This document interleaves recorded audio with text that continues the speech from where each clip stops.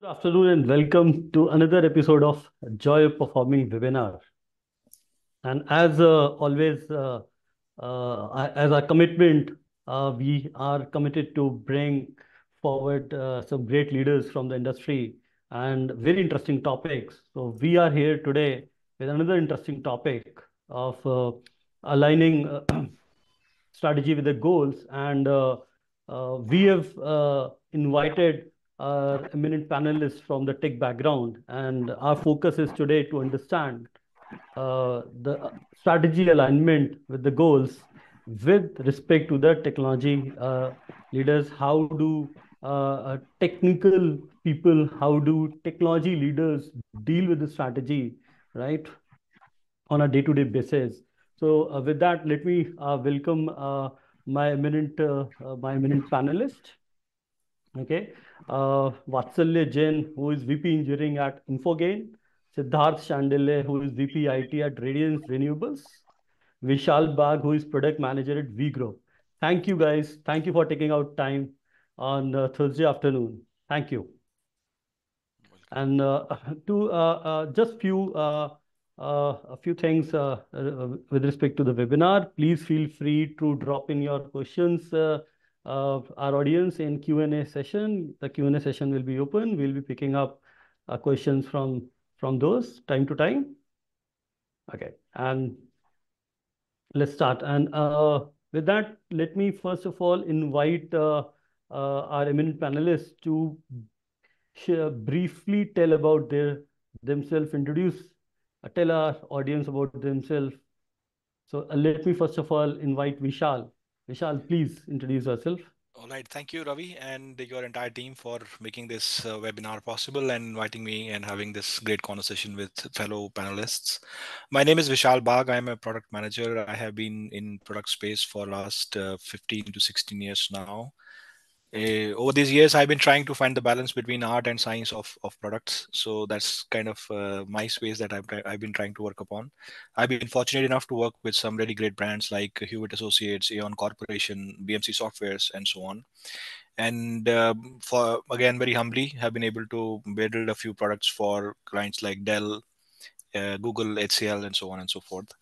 I primarily am a product management person. One of the it's kind of boring job, like I said in the pre conversation that we were having, but I'm the one who basically writes up all the jiras. I'm the one who writes those acceptance criteria for you. I'm the one who uh, takes care of those demos, etc., that you look at. So before anybody else gets to see the product, fortunately I'm the one who take a look at the feature or a product that gets developed, and from then it moves on to the people for their feedback and whatnot. So I'm the first and the last defense for customers as well as the companies that I work for. Thank you so much. No, Vishal, I think so. That's a very important role. Okay. And definitely everyone in your company and here everyone understands the role that you have to play and the burden, I'll say, you carry on your shoulders and the value that you give out to your customers is immense. Thank you, Vishal. Vatsile, can we hear from you? Yeah, thank you, Ravi. Thank you for this opportunity. Hi, everyone. My name is Vatsalya. I'm part of the engineering leadership at Infogain.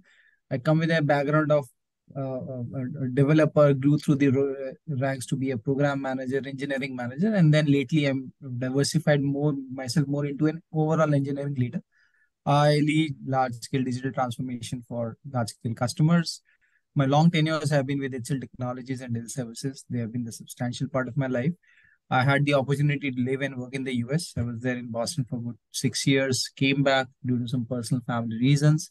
I had a short stint at a startup. I tried my hands working on building IoT and platforms for customers in a startup space. That didn't last too long. I was out of funds. So then I got back to a corporate job. But then here, like in my present role, I generally lead the engineering on building products and platforms on cloud and data. And for our key customers like FedEx and T-Mobile and Mitchell. So here it is more strategic, like as the topic resonates, working towards their mission and objectives what the customers are looking for. And that is something that I'm very passionate about. Another element of me, I'm a very people leader. I love to work with people, especially all the young crowd. and I believe there are a lot of energy and power that we can harness. So since I lead teams, I love mingle with them, and that's the beauty of the relationship I carry. It's more like a servant leadership role, but then that's the role I love more than the engineering, which I've been doing for the last 25 years. Over to you, Ravi. Thank you. Thank you, Vatsalya, and I believe that's a gradual a shift, right, with the as you go on your career from engineering to strategic roles, and I'll love to hear you what you have to say and guide our audience. Thank you, Sidharth. Can we hear from you? Of course, Ravi. First of all, good afternoon, and thank you definitely for getting me on this panel to talk about. And I and Vastale seem to be, a person who started their career in this almost similar era. And I started from insurance industry, been into the banking. My core was always into infrastructure and basically technical support to the organization. So I started with EBIX Incorporated and then worked with MD everywhere and moved to HSBC. Thereafter, I moved into hospitality. And from hospitality, I came to engineering again in EPC sector. From EPC, I went to petroleum and energy. And presently, I'm into the solar energy. So I would say I've actually worked in different segments of industry and supported the infrastructure and applications in different segments, wherein not only internal but the external customers were also my customers and was directly interacting with customers in many locations, many situations, and definitely my colleagues, all my peers were also my customers. So I was always facing challenges, considering my external customers, my company's customers, as well as my local customers. So that's been my journey. And yeah, if we talk about, you probably know how you work in infrastructure. Everybody's problem is your problem. Yeah, yeah, yeah. Thank you, Siddharth. And I think so. We have now a variety of experience here on the webinar, right from requirement gathering to delivery to moving from strategic engineering to strategy, and then Siddharth in the form of Siddharth, I believe you are more hands-on, and you have also have a fair share of career shift where you have been like in the engineering goals and also into the hardcore technical roles also. Thank you and welcome. Welcome. So let's start with the topic, and as it says that aligning strategy with goals. So let us pick up this word strategy, okay? And how does it resonates with the with technology roadmaps, okay? So let us deep dive into strategic visions and the technological roadmap. Let's try to understand. So one of the first question would be that comes to my mind is how do you approach crafting a strategy that aligns with the long-term organizational goals, okay? And keeping in the mind the technical roadmaps. I'll come first to Vatsalya. Okay. Yeah. Okay. Sure. So, Ravi, that's actually a very interesting question. So, the way the world, when we started a careers or 20 years back, strategy was like, oh, we are doing something. And then that strategy used to hold for, say, 5 years or 10 years.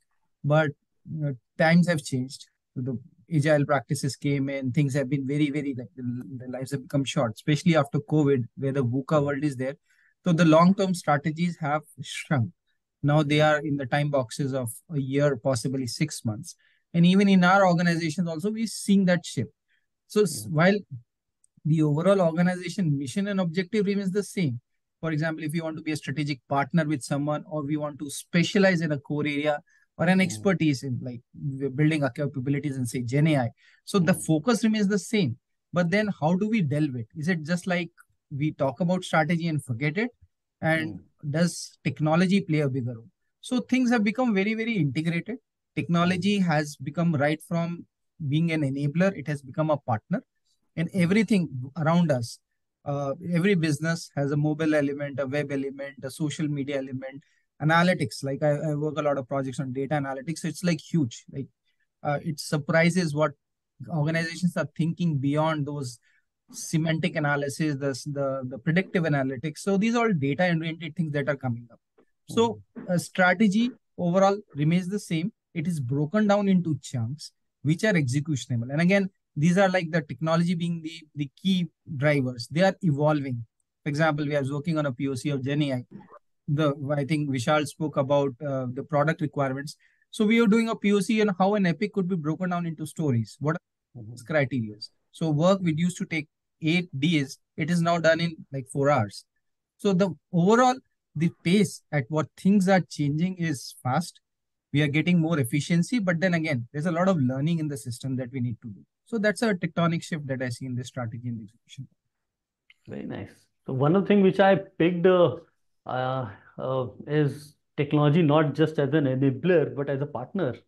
And I think so. It's if I can reflect back, it all started with the whole governance thing, then digitization, and now I think so. Yeah, that's a thank you for giving me that line, technology as a partner. Yeah, thank you.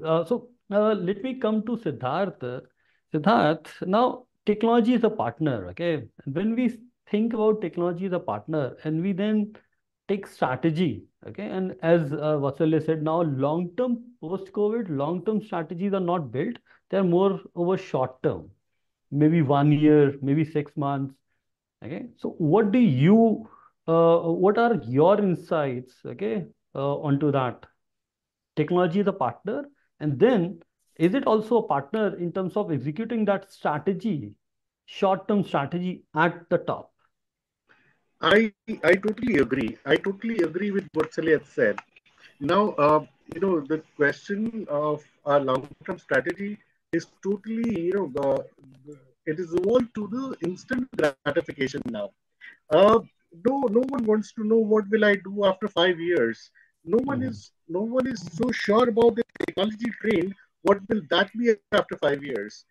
Uh, Mhm. in fact, the application or the product which I'm using now will be substantially usable even after 5 years or 3 years. So I totally agree. It has the longer goal has shrunk Mhm. and big time. However, you know, uh, in my mind, the organization goals. I will proceed to where Vatsalya has stopped.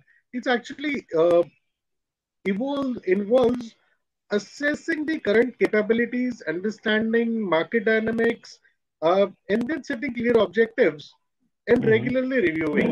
Now, the Mhm. reviews earlier would happen every 6 months, 1 year, and then they would talk about their 5 year strategy. That is probably moved down from 3 months to a quarter.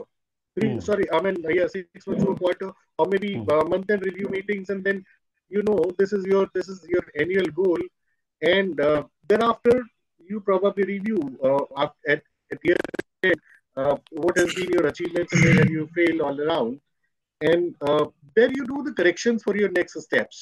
Mhm. So definitely, I'm in sync with what Vatsalya had said. Thank you, Siddharth. And what I can pick from you is what I can pick from you is basically now strategy and technology going roadmaps going hand in hand. Okay, despite Definitely, of thinking year or half yearly, let us think about quarterly, and then how we yeah, can move quarter to quarter, see what is coming as a block on our roadmaps, and how to resolve this, keeping the long my strategy in the picture. Yeah, super right. important, very important. Yes. Now let me come to Vishal. Okay, a very interesting question which is coming to my mind. Okay, I'll connect. Let me connect it with the Jira. Okay, as we all know that Jira. Okay, and please, I'm not limiting anybody's thought on on Jira or the use of Jira, but I'm just trying to think strategy now in terms of the different projects at Jira. So how do you like cascade those strategic vision to actually hands-on with those technical roadmap in Jira? So how do you do that? So, see the what I have. I started my career in 2006, and after that, I have been working in different roles. The shift that I've seen is that the strategy documents or the roadmaps are no more those holy grails that they used to be. They are now more like living and breathing documents that keep updating and that keep getting course corrected and so on and so forth. An important and really interesting shift that I've seen in the leadership that I'm dealing with today, or fortunately, I'm also able to lead a few teams now, is that the leadership has become a little more flexible around course correcting. Admitting that let's shift a little, make a little bit of a change. So, like I said, that's the roadmap or a backlog, as we call in product spaces, or even the strategy document. Overall, it is like a living, breathing space. It kind of keeps evolving, keeps changing. Sometimes it course correcting, sometimes even shutting down. So all these things, it has helped, or I think that with more and more agile practices getting into our systems inculcated, it has resulted in people being open to that change now. So when you are planning for a particular strategy, a particular product that you're working on, or maybe a project that you're working upon, you look at what your short-term goals are, what your long-term goals are, and based on that, you start creating the let's say Jira features or Jira listed items that you create. So what you are doing is you are aligning to a long-term goal, and then you are trying to approach that with baby steps, with shorter steps. Every step that you're taking, you kind of evaluate it, you see the results, and then based on that you take your next step. So that is a huge shift that has happened from earlier times to now, with with people getting more and more proficient on tools like Jira, Aha, and so many other tools that are there in this space. That visibility of what needs to be done. So basically, having something in your head is one thing, then putting it on a paper is a different thing altogether. So when you are using these tools, like Vatsalya was mentioning, that these technology things are becoming an enabler now. I've seen more and more senior leaderships are now interested in looking how does it look in Jira. I used to work with a vice president product management in BMC who wanted to look at AHA. So he would look at my AHA slides every quarter or so, and look at what's happening, how things are shaping up. So all these tools, they help you visualize what somebody had in his or her head. So that has definitely, I mean, with the advent of all these, primarily with teams getting more and more agile, our visibility of that strategy is becoming more and more realistic, because now you're not looking 5 kilometers ahead. You are looking at what's happening in next sprint, what's happening in next release, so on and so forth. Any document or any product backlog that gets created today is created with a sense of 6 to 9 months in head. So as a product person, if you know what's going to happen in next 6 to 9 months, you're doing a fairly decent job, and then you keep course correcting. Second thing that has come to our rescue now is that our ability to read data, and then being able to infer from it. We've always had huge terabytes of data and whatnot, but our ability to analyze that data, that read that data, be able to learn from it, that has come forward in last, I believe, 6, 7, 8 years. Please correct me if I'm wrong, Vatsalya, Sidharth, both. So our ability to read this data and be able to infer from it, learn from it, is also helping us. Gone are the days when business decision was based on a leader's whims and fancies. Every time you today go to a leader and you want to even get a sponsorship for a certain project, you will have to go with data. So this, now before we are starting up with, we have fair idea of what is going to happen. We can predict a lot of outcomes based on the data that we have. So these tools around data, these tools around management of resources, management of your backlogs, etc., tickets, basically workload management, whatever you're using, whatever tool you're using, it could be any, they have definitely come to your help. And then these things have helped you visualize the strategy that you are trying to take, and with that vision in front of you, you're able to predict your pitfalls, you're able to prepare better, you're able to learn better, and so on and so forth. So that's my take at it. Thank you. Thank you, Vishal. Thank you. And you made it very evident that yes, strategy is now no longer just a piece of paper. It has to be real. It has to be working. It has to work for you. And definitely, yes, even in thinking, in whether you are in a planning phase, right? You are thinking on those steps on how what should be my strategy for the next quarter. That data, the ability to that data now for the technical, because in the technology, okay, it is the data. What does that data mean for you? What is that data showing it to you? That's super important, and I think so that is helping our leaders to think about the next steps, and for us, we'll say next quarter strategy or maybe the next year strategy. Yeah, super important. Yeah, one thing quickly. I think with all this information now, we are able to make more informed decisions. A decision that a leader has made is no more a prediction, or Hmm. it's no more sorry, no more a a kind of an assumption. Yes. It is actually a prediction based on the data that is in front of him Hmm. or her that is being Hmm. used. So we are making Yes. more and more informed decisions. Informed Hence, decision. this that strategy becoming more and more short term in a way. I mean, on the face of it, it looks like it is short term, but it is Hmm. not that it is a short term thing. Let's do 3 months and we forget about it. It doesn't mean that we don't know what's going to happen year from here. But what is the focus has shifted to your short term goals, and Hmm. you're able to do that because you have data to support those decisions that Data you're making support in it. short term. In Hmm. totality, when all these things connect, you eventually end up having a end result which is better informed and Hmm. better curated. Yes. Thank you, Vishal. Thank you. Now, another area which I'll like to touch upon, I think so it will excite you guys, is the collaboration across departments. Okay, that is where I think so most of the fights are, or the most of the problems are, how to collaborate, how to make it real. Okay. So now, since we are our topic is strategy, so I cannot leave that word strategy. Okay. So I'm trying to fit in the strategy uh, between the engineering and the product management. Okay, so how does like these two different departments or the areas? Okay, Okay. in a lot of companies we have a particular department, founder's office, or a PMO who's taking care of strategy by large. Okay, in some it is not, whatever, but then the corporate strategy versus the engineering and product management, how these guys okay collaborate together. Vishal, yeah, you Yeah. can. Please. Okay. Thank you. I think this is a little more in my space. I'm sorry, Siddharth. Vatsalya. So, Absolutely, I agree. This is for your core space, okay. So and you should be the first one to speak about it. so both these gentlemen are senior to me, so I'll just try to start, and I'm sure they'll help me kind of close it. So I think interestingly and fortunately for more and more IT industries, we are taking a product centric approach. Now we are treating ourselves as solutions and not some service that I'm offering.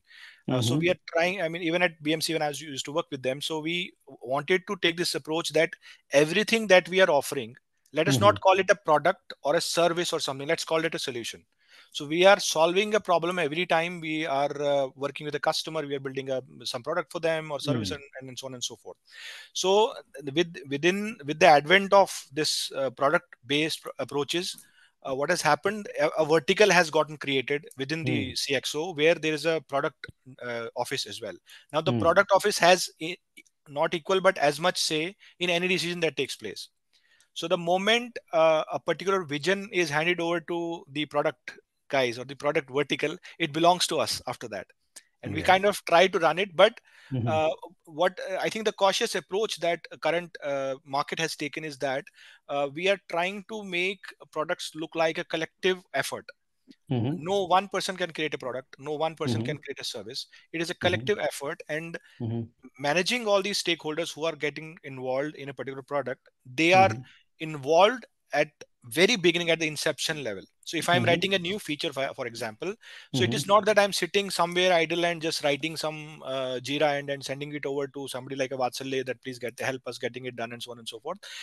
We are involving the marketing, we are involving the sales, even sometimes the legals. You'll be surprised that legals are teams are also part of when a product is being conceived. So Mm-hmm. you start from there, that is where you're involving everybody. So Mm-hmm. for a strategy to work, it has to have ownership from all the stakeholders who will Mm-hmm. touch that product or that service in any shape and form throughout its life cycle. So I Mm-hmm. have to have a say from a marketing person, because that person has to write a script for me later on when the product is ready to be shipped. For it to work, I have to have legals buy in as well, because they will write a contract when I'm selling it. I Mm-hmm. have to have a buy-in from Vatsalya, because they are the ones who will actually do the work, who will do the heavy lifting for me. So Vatsalya will tell me that it is not feasible with my current stack. I Mm-hmm. have to have a buy-in from Sidharth, who will tell me my infra doesn't support it. DevOps is not going to help you when you go to a customer. Hmm. So this collaborative approach that has taken its shape, and thanks to Agile, that people are now informed about a certain decision or a certain product or a certain service at very beginning, at the very inception level of it. And the organizations those have been able to do that, you will see them flourish more. So when we see let's say an Apple example, it's very cliche to give Apple examples, but when you see an Apple releasing a particular product or a particular feature, it is the CEO who is talking about it, but he's not the only one sitting there. His product person is sitting right in front of him. So similarly, I've seen it in at practice while at Aon, even at BMC, that when we were going to a training team, or when we are going to a sales conferences, etc. So I will not go alone. I will take a documentation guy along with me. I'll take an engineer with me. I'll take a QA guy with me, so that they know firsthand what's happening, what's not. So I think people are now trying to get involved at more and more initial levels of the projects, and then they stay connected through stakeholder management. PMs play an important role in that. Secondly, in India in particular, I think, and this is my personal theory, and I may be wrong, and I'll happily be wrong if anybody can kind of correct me here, that IT industry and a whole in India has evolved itself. The average age who is working in IT earlier used to be 21, 22. Now it is mid 30s. Not that we are all, I'm sure we are all below 30, but the average age now is in 30s. So what it has done is that it has given us a lot of learning that we have carried from 90s till now, and we are able to contribute to the IT industry, or contribute to the organizations more organically now, compared to just being a cost center that we used to be in 90s.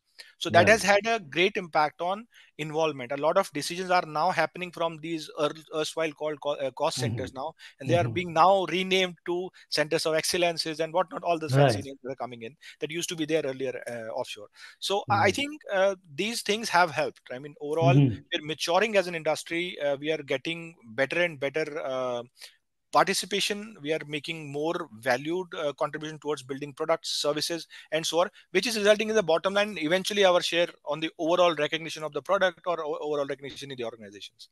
Yeah. Thank you, Vishal. I think so, Vishal, what you brought forward is the collaboration in terms of creating the strategy between these two departments is crucial.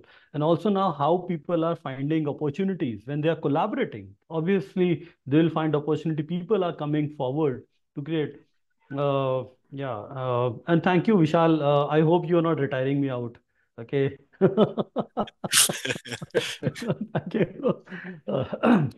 Okay, jokes apart, Vatsalya, I like to come to you, and first I like to have an answer in yes or no, if you're fine with that. Okay. Yeah. Now, do you see there is a gap between the engineering / product management team and the corporate strategy, or the deadlocks? Have you seen those deadlocks happening? So yeah, to answer, if I have to get in a yes and a no, I'll say yes. There are Okay. gaps and there are conflicts. But lately, I think, on adding on to Vishal's point, initially what was like a decade earlier, it was strategy which was defined first, and then the product and the technology were the next steps that were occurring. But lately, with technology playing a bigger role and the market being more evolutive, where you can come up with ideas, now tech companies especially, they are coming up with technology POCs. They are doing a product innovation, and once they test it out in the market, and if that model works, then they're building a strategy around it. So it's the other way around now. So in some areas, while strategy is defined first, in many of the areas, technology and product are working together to help define a strategy. Right. Programs, I'm working for a leading logistic organization of the world. We were working on carbon emissions, and they said, okay, we're working on simple entities. Our teams proposed a model where we can build a platform around it, where all their transactions, like if they are paying someone, that could be converted to carbon credits, like we do on Paytm. So the idea, we built a POC, we innovated around it, we gave them a small demo. It took few months to get through their change control boards and their CTO offices. And eventually, after 6 months, it came up that would be a new offering by that customer to the market. And they built an entire strategic team. What is the market penetration? What are the customers they're looking at? And once it went live in 3 months, we got to know 3 leading players got onto that platform and they became the customers. So there our involvement step up From being just an engineering or product partner, we became a strategic partner. So from my perspective, it's all about the thought. And I think Vishal's point to add to it, like India has evolved. Now we are no longer as vendors, like we typically say, oh, this is an IT vendor.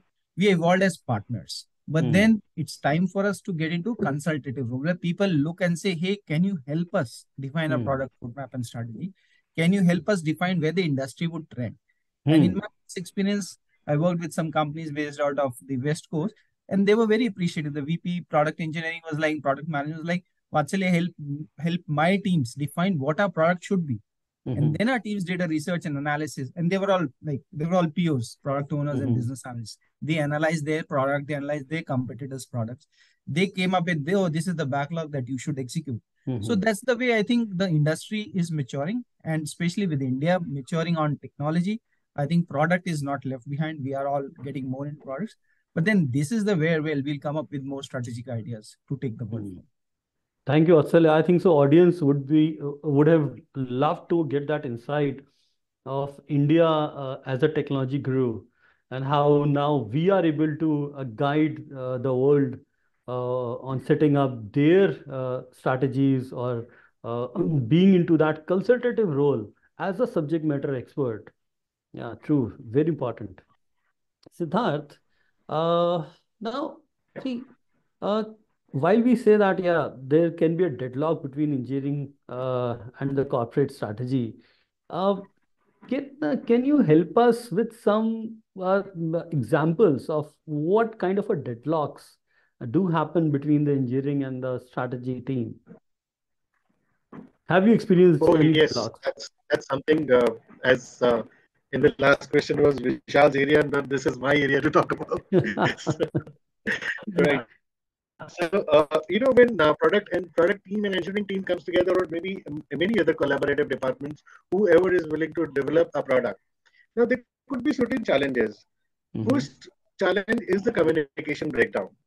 This is always not sufficient communication, or probably uh, the communication is not delivered properly or not adapted properly. So there is always a gap. And then I'm talking about the challenges, and I'll come to the solutions later. So second challenge in my mind is basically misalignment of the goals. Initially, when usually those kickoffs are done, so no one knows who is supposed to do what. Those allocation comes later. And the alignments, after the alignments of the goal is done, then you have a bigger challenge, which is your resource allocation issue. You already have a limited stock of resources. You do not know who will do what and what do I point where. Thereafter, if even if these 3 points are addressed, then you come to the bigger bottleneck, which is the visibility. In spite of all communications, all the goal alignment, resource allocation, you still cannot guarantee that everyone has the same visibility which the project initiator has. Right. That's where you see, and there, even if you communicate that, you drill down to the last point, wherein there is a resistance to change. Largely, the people, they know the new which is coming is definitely better than what we've had earlier, or but still they are more comfortable in their previous space because they know the usabilities, they know the ins and outs, and this mindset wherein people do not want to accept new challenges. That's what is a general phenomenon which basically bothers us. No, And thank you, basically, Siddharth. Please carry on. Yeah, sorry. So basically, what I see to bridge those gaps, it's as point wise point. If I go, my first point probably I mentioned was communication breakups. So we need to foster a culture of open communication and collaborations. We actually need to have a little more open culture. People should be empowered enough to put their values in, and this should be heard of. Usually, however, as Vishal and Vatsalya also agreed, that we've matured as an industry, we've matured as a technology part of the world. Things are definitely getting better. But the time which I and Vatsalya and probably you have seen earlier, there would be a resistance of listening to the people. Listen, do what I tell you to do. Was a very common statement in many organizations. Don't apply your brains. I'm really going very Hands-on. micro level. Yeah. Then once the communications are addressed, then you need to have your cross-functional teams to encourage interaction between departments. I, as a technology person, probably wouldn't know how the finance works. What is their flow chart of the function? And if I need to support them for a program, for a new project or an application, unless I understand their business, their terminologies, their jargons, and their work program, I will never be able to support them in any product development. Thereafter, the goals and key performance indicators should always be aligned and monitored and reviewed, and the accountability that matters. That in all departments, at least either team or a team lead or any function head has to be set accountable for how things are moving ahead. And if there is a project delay, if there is a lag, then why there is a lag? Is there a communication issue? Is there a resource allocation issue, or whatsoever? Thereafter, the regular reviews and feedbacks we've talked about, then mechanism to address issues promptly. We cannot sit onto the issues. We need to be vocal. I believe thereafter there's an important role which is played by trainings. Learning and development. Justifications are not sufficient. I believe as we all work in a very collaborative environment, and functions cannot work in their silos. Everyone needs to understand the complete functionality of other functions, and that's where you actually design a complete robust model of a business product. That's what my take on this. Thank you, Sidharth. And it was like you were sharing our product roadmap, jobs product roadmap, and jobs product features. Super important. Thank you. But super important. See, first of all, I'll pick the alignment part that you said, right? And alignment is super critical in the organization. Whether you talk about just the engineering and the corporate strategy team, they have to be aligned together. Super critical. Alignment can have multiple meanings for multiple roles, multiple people, Agreed. multiple departments. But the point is, are they clear? Now comes the visibility part. Once you are aligned, then what is the visibility? And visibility also comes with the clarity. Am I clear? Am I clear what I have to do? Am I clear with what I'm expecting from you also? So Right. these are the, I think, the pillars. And nowadays, we are seeing that the leaders like you guys who are coming forward and who are being very vocal, and even for like open feedback mechanism. Now gone are the days where people were just very restricted towards giving the feedback or even requesting the feedback.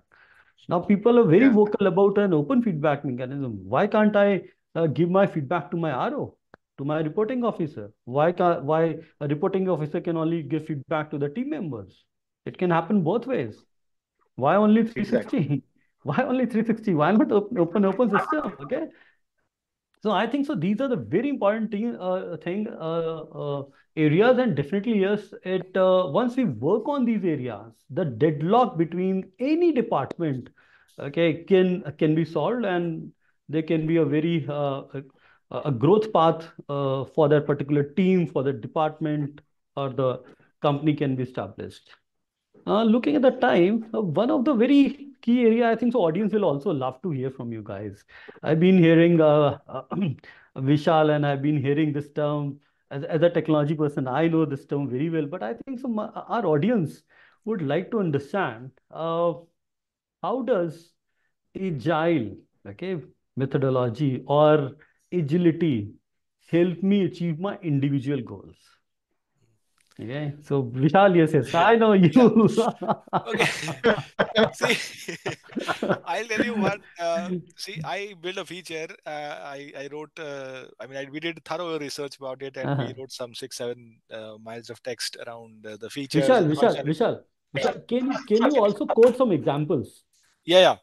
So please? we are we are working. We were working with BMC. We had an integration platform as a service, Helix Mhm. iPaaS. It's a great platform. Anybody looking for integrations, I think that's the place to go. I don't work with them anymore, but yeah, it's still a great product. I put in my blood and sweat to kind of build that. So we built up a lot of integrations that we thought will work, and we wrote one where I don't want to name the vendor, but yeah, we with one of the BMC products, we wrote an integration with that particular procurement management kind of a product, and we wrote a lengthy use case, and it was a huge kind of task for us first of all, and then later on for engineering teams to develop that. Now we had this great push from the sales teams that we have a customer waiting for it, go ahead and build it and we'll sell it the next day and blah blah and whatnot. So we decided that let's build this entire feature in a one go and make it available as soon as possible. We fortunately or unfortunately consumed one entire release to develop that. We put in a lot of resources onto that, and we developed that particular integration, and now we're ready waiting for a customer to take it up. Surprisingly, well, not surprisingly as much, nobody wanted it. Mm. Now it's, well, customer doesn't want it anymore. You can't blame anybody. Salesperson he has everything documented. See, the customer is interested in blah. Uh, how had we tried to stay true to our agile processes, we would have handled this thing better. How we would Mhm. have broken this entire thing into smaller tangible sprints and Mhm. created that one big feature or epic could have been broken into smaller stories, and then we could have Mhm. uh, released one piece at a time, Mhm. shown that teaser of the particular uh, functionality or feature that we've created to a customer, gotten feedback around it, and in case it was not up to the expectation of the customers, we could have course corrected and we could have made it look better. Now all that is aside, what I look at it as a personal loss in that case is that I engage an entire engineering team, an entire one squad in developing that feature. They spent around 6 weeks, 8 weeks to do that. For those entire 8 weeks, that's the only thing that they were living and breathing in. Mhm. So, uh, in agile method, what you get to do is you get to do different things simultaneously. You get to Mhm. focus on so many things simultaneously. You Mhm. get to explore so many things simultaneously in a shorter Mhm. span of time. Mhm. So, as your individual exposure to number of technologies, number of activities, even within the same role, that increases. You Mhm. remember your waterfall days 2006 7 8 when I was to work for Mhm. Hewitt Associates. It's waterfall, 3 months sit Mhm. idly, right requirement, and then Vatsalya will come and he will do his thing, and now I am sitting idle, and then all that. I don't want to blame them. Yeah, Those days I've paid for the bills, but still right. it was like that. So how agile helps you today is Mhm. that it keeps you first of all abreast of what's happening in the market. It keeps you on your Mhm. toes. It makes sure that you're not wasting your time. Mhm. It makes sure that for an engineering lead or a product team or even for the Sidharth teams, you're not wasting your resources Mhm. on some those could have happened use cases, those off Mhm. use cases that we kind of always block our capability. What if cases that they call them typically, we block our capability. What if this happens, that happens, so I'll keep this. So all these people who are guarding the what if are actually losing on their productivity, and Mhm. sometimes we are delivering at the cost of somebody's learnings, and at times some we are learning at the cost of delivery. Mhm. So what agile does is it strikes that right balance in it. You Mhm. deliver while you learn while you deliver. So that is the Mhm. difference that I see. That's how I think that agile brings value into the system. That Mhm. in all other non-agile ways, you are Mhm. either delivering at the cost of somebody's learning, or you are Mhm. learning at the cost of delivery. Mhm. While you are agile, what you are doing is you are delivering while you are learning, or you are learning while Mhm. you are delivering. That is, Mhm. I mean, in my 6 7 8 years that I have been pro agile. I have had my activist days in endorsing the waterfall models and whatnot. But when I have started practicing agile and I've seen the benefits of it, so I think Yes. that is the biggest shift that I have experienced as a Yeah. agile practitioner. You are learning every day, you're delivering every day. That is Mhm. a difference. Yes, there are challenges. Sometimes you'll feel bogged down by Mhm. the sheer volume of the agile ceremonies. Mhm. There is a scrum call, there's a stand up, there is Yeah. a Yeah. burnout call, there's a blah blah and whatnot. Mhm. And I have, because I'm a product person, so every day I do not have a lot to contribute to a Mhm. stand and call, but I never miss it Mhm. for the sheer pleasure of knowing what happened yesterday. Mhm. Sometimes for the sheer pleasure of gossip. You get to hear, which QA messed up something, which developer doesn't feel like good and whatnot, which use case that I wrote doesn't make any sense at all and whatnot. So I Mhm. think it builds those closely knit teams Yeah. for you. You're better equipped. You're learning every day. You're delivering every day. That is Mhm. the value that Agile brings to it. I am a big Mhm. fan of Agile. So those who still think are not, hear it from an activist of the SDLC days or the waterfall days. Agile is here to stay and it's here to prosper. Yeah, yeah, for sure. And I think so Agile gives you those wings to execute your strategy well. And we are also learning one of a client who is into a tech agency and into digital marketing space. So they asked us a question that, Ravi, how we can practice Agile in terms of strategy execution. Right. So the very first thing, now I'm coming with that question to Vatsalya very quickly because we have some questions also, uh, interesting ones. So as Vishal said that yes, you have to be very agile, and agile helps you in execution of your goals. Okay, because you can execute it and see it if it is working or not working. Take the course corrective measures and largely collaborate. Okay. Now connecting it to the now going a bit one level up at a strategy level. If I have to now break my strategy, fragmentize my strategy.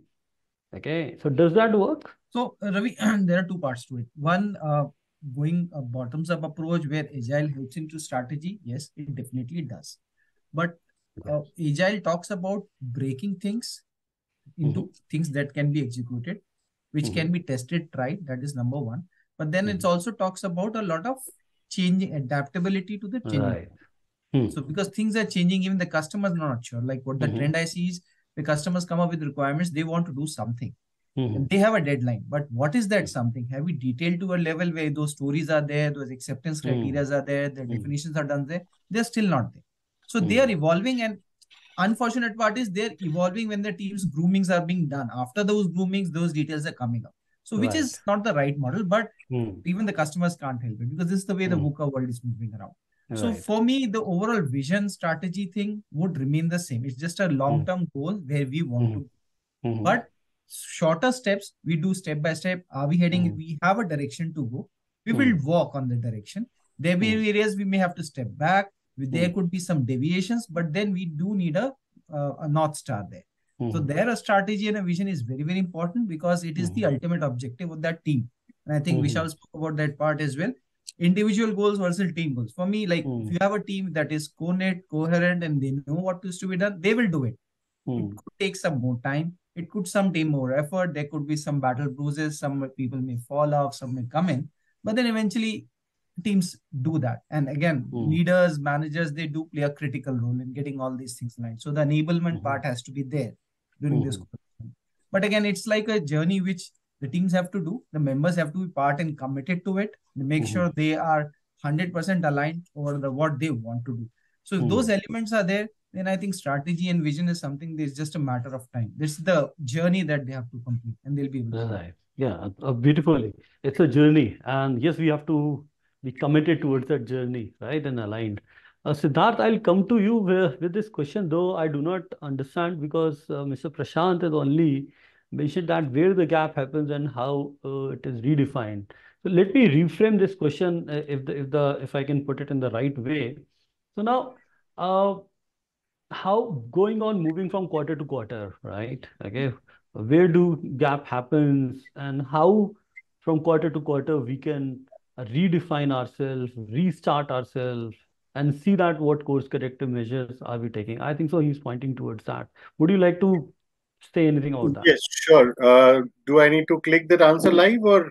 No, no, you can just Okay, answer I it. can answer. So basically, if we talk about where the gap happens, right from the communication to the conceptualization of the product, Hmm. everywhere there's a possibility of happening a gap.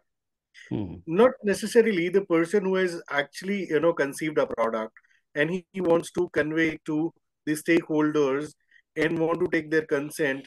Not necessarily he's a very good communicator and he is able to transfer his idea or the thought that, okay, look, this is what I want to develop and this is what it is going to deliver. Maybe he has the idea of the product but he doesn't know what is exactly going to be the outcome, or probably he's able to impress his stakeholders with that outcome. Hmm. So that's a gap. Right. And there are multiple gaps. It could be in Hmm. communication, it could be in adaptation, it could be in transmission of the idea. So there could be different gaps. Hmm. However, as you said, how do we fix them? It's definitely there could be review meetings, there could be Hmm. understanding, there could be another person involvement who see I could have uh, you know uh, uh, if I were Vishal, I probably know what is the product I'm going to design, Hmm. but I am not sure how do I convey this to my stakeholders. And I do not know from the business perspective how this is going to be the product for them. Hmm. Right. So I probably need to seek help from somebody around, maybe cross function, maybe interdepartment, whosoever, and then communicate the same to the team and, yeah, delivering the values, showing them the values, and bringing people on the same page. The key point is the communication. Hmm. Right. Super important communication. Yeah, and the clarity, right? The gap are bound to happen, but how to identify those gaps are also critical, and then how to communicate it back, and then see it how we are going to resolve it, create a strategy around it. Okay, maybe a very very short term one, maybe another 6 months if there's a huge gaps. Okay, and I think so with respect to time, we are just going to end the webinar. I won't be able to. So Prashant says, thank you. Thank you, Prashant, for asking the question. So let me just summarize. I think so it was a very interesting webinar where we saw hands-on technology experience, where we saw technology connecting it to the strategy, where we saw how the strategy is able to work in an agile way, and how we can break the strategy into different smaller parts and execute it. And I think so. I'm looking forward to host another webinar because a lot of our clients from tech service spaces do come to us and ask a question that how technology, how those developers, how those engineering team can be the part of, can come out of Jira and be the part of that strategy, as very well you said, uh, uh, Vatsalya, that now people are coming up, they are finding up opportunity, they are connecting it back. So thank you everyone for attending the webinar, and thanks for asking the questions, and thank you, Vishal, thank you, Vatsalya, thank you, Sidharth, to take out time on your weekday on Thursday evening. Thanks a lot. Looking forward. Thank you.